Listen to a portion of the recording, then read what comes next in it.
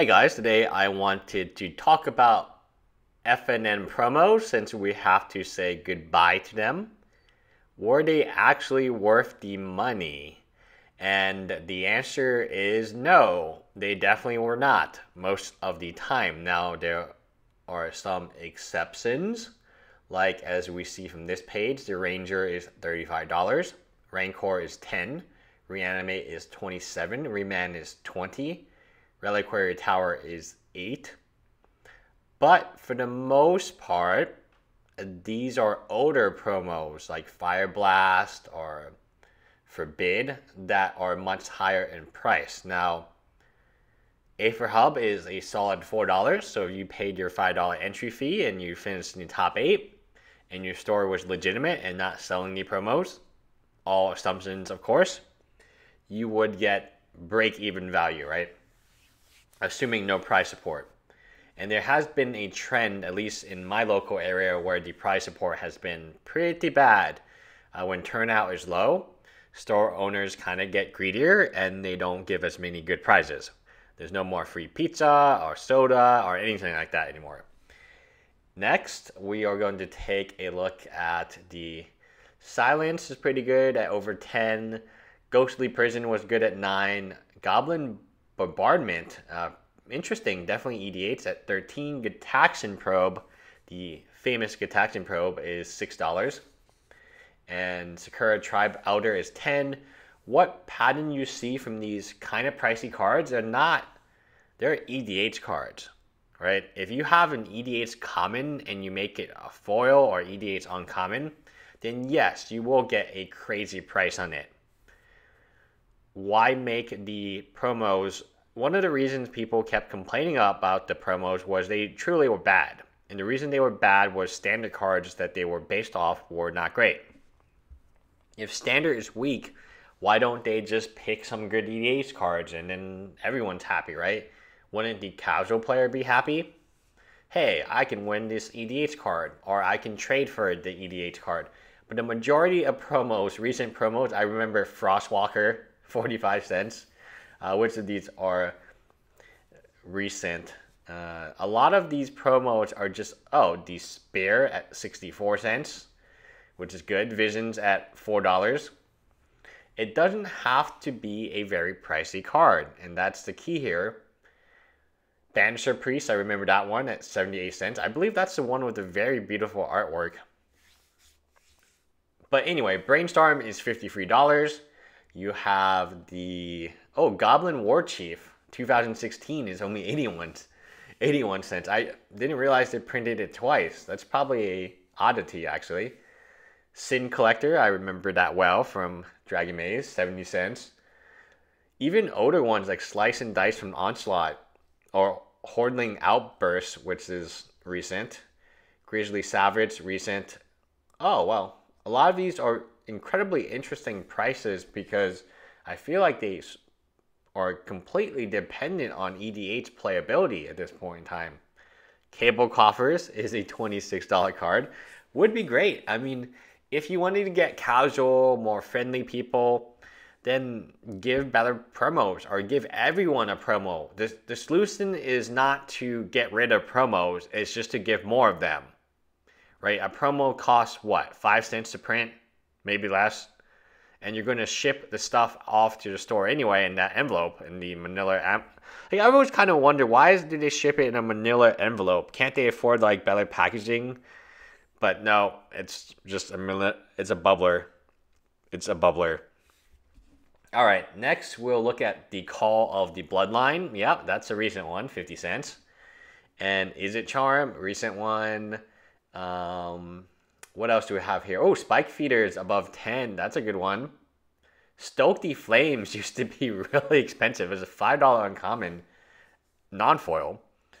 And the only way I could get my 4th copy was I had to trade for a foil copy because there was no one who wanted me to trade me a regular copy.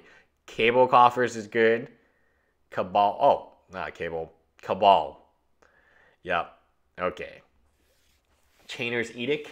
Also very good. But yeah, a lot of Judges Familiar. RTR promos were just pretty much bad.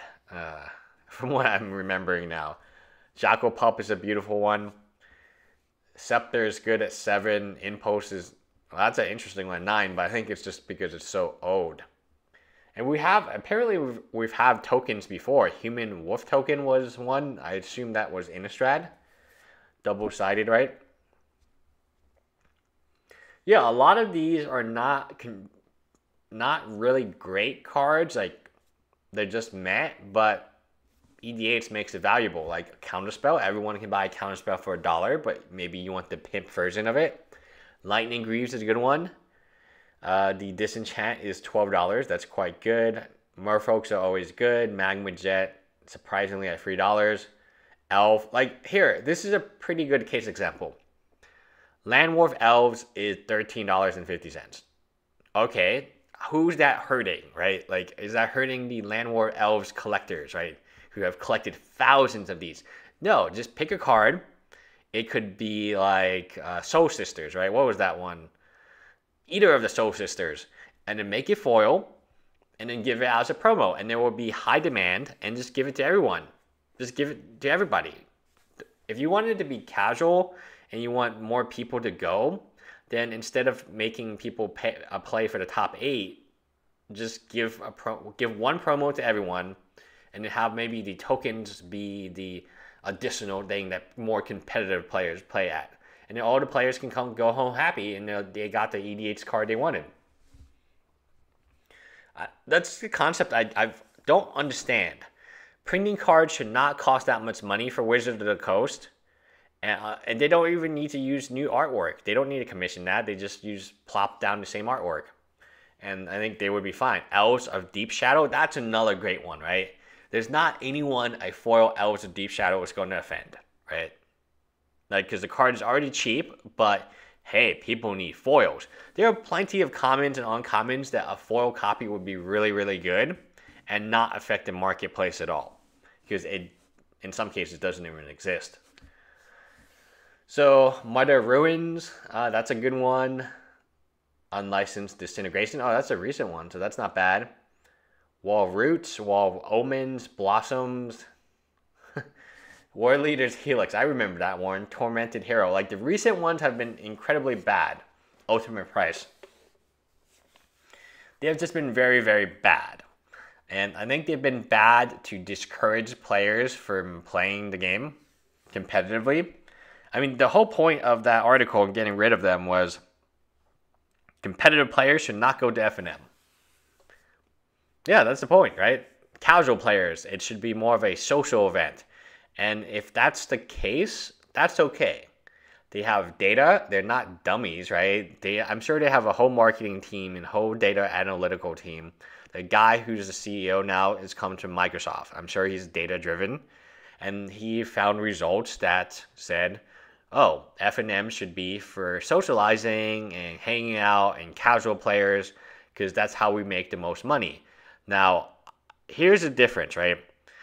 What is good for Wizards of the Coast is not always good for you if you're a certain player group. If you're a FNM grinder, I really use that term kind of loosely, or you're a pro PTQ grinder, or you grind whatever you're grinding, maybe this news is bad for you because it hits your EV slightly.